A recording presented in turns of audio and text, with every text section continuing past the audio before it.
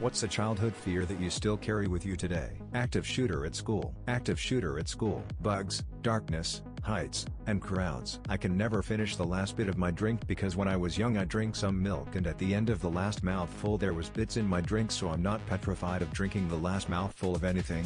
Sleepy face. People I love not loving me back. You're all answering a question asked by a totally real account. Notice the usernames. All word number. No chance are these real people.